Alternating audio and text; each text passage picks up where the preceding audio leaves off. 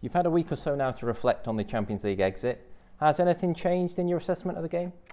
No, I think that it's always hard to watch it back when a last-minute goal and then a goal in extra time puts you out of that competition. There's no doubt about that. Players were disappointed, staff were disappointed. We all were at the club. Quickly in this game, though, you've got to move on. And listen, we're here now today, and it seems like a very, very quick turnaround, but I think that's a good thing. So, yeah, it was disappointing to take, but in terms of the performance, we saw plenty of things that we needed to work on, but some really good bits as well. So, all in all, yeah, it was a tough one, but happy to be here now and happy to move on quickly and looking forward to the game tomorrow. And with such a cruel exit, conceding so late at Windsor Park, has it been difficult to lift the players at all this week? Do you know what? Not at all. No, the players have been, ever since I've been here from day one, fantastic in terms of their professionalism, the way they go about their work, especially the motivation for Europe, which is why a lot of the players come and to play in Europe, and us as staff as well. We really look forward to the European campaign. So although it was disappointing to lose the tie last week and lose the game, it's easy to pick these players up and motivate them because of their own self-motivation that they have to work and play here and go on these experiences. So, yeah, so far it certainly hasn't been a problem at all. When the New Saints do lose a game, though, traditionally the squad always bounce back strongly. Naturally, you'll be hoping to do the same again tomorrow night. Yeah, without a doubt. And look, we know that the tie won't be decided by what the final score is tomorrow night. However, we want to come here and we want to try and win the game. Like we wanted to do last week, we want to be on the front foot. We want to defend as high as we can, but then understand that we're playing against a very good opposition who we've got a huge amount of respect for. I think they're an excellent team, plenty of attacking threats in their team, and they'll be looking to get on the front foot and make sure that score counts for them at home, and we need to be wary of that. But look, yeah, we want to come here and get the result they need, which sets us up then to go and play at home, where we know our record is very, very good at home. And Víkingur Reykjavík have had good results in European competitions already this season. They won the Champions League preliminary round and only lost in the last round against Malmo by just a single goal. Based on your research and assessment of the squad over this last week, what sort of game are you expecting tomorrow night? Yeah, I think a fast tempo game. They're a team that do press high traditionally against most of the teams they play against. They do flick between a 4-3-3 or a 4-4-2, 4-4-1-1 and a 5-4-1 that they've used a lot in Europe.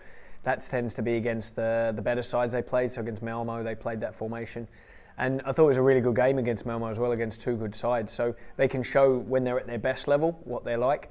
We've watched a lot of them in the league games as well. So yeah, we're expecting an attacking contest where they get numbers forward, they break quickly, but they also build possession. They've got a lot of good ball players in the team too. So yeah, I think there could be goals in this game. There definitely could be goals in this game. We'll hope to try and keep a clean sheet, do you know what I mean, and try and score ourselves. But I think that it'll be quite an open game and quite an attacking game. And the Europa Conference League is a competition we did have really good success in last season. Needless to say, you'll be hoping for another good run in the tournament this time around. Yeah, without a doubt. Listen, we've still got the same targets that we want to improve on last season, and this is going to be a tough ask and a tough task. They're a very good side. Probably an improvement on the side that we played last week in Linfield, and I thought Linfield were very good too. So yeah, this will be tough, no doubt, but yeah, we want to go as far as we can in this competition, just like we did last season.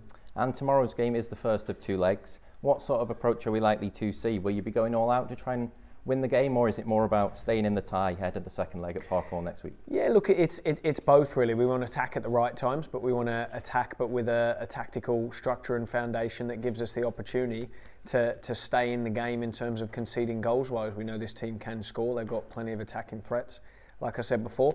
But we'll be looking to get on the front foot at certain times in the game to try and take the game to the opposition, because look, that's how we play, and that's the philosophy of how we play. So we want to attack, and we want to build, and we want to try and score goals as well. You named an unchanged side in Belfast last week. Will that be the same this time around, or can we expect some changes? Yeah, look, listen, we'll have to see. Do you know what I mean? We've still got another training session to go before that game, so we'll be looking to see where people are fitness-wise. It was obviously extra time in that game, so we might need to make a few changes, but then also there were plenty of players who played well in that game as well. So yeah, we'll have to see tomorrow night. And finally, Anthony, what's the situation looking like in terms of injuries and availability?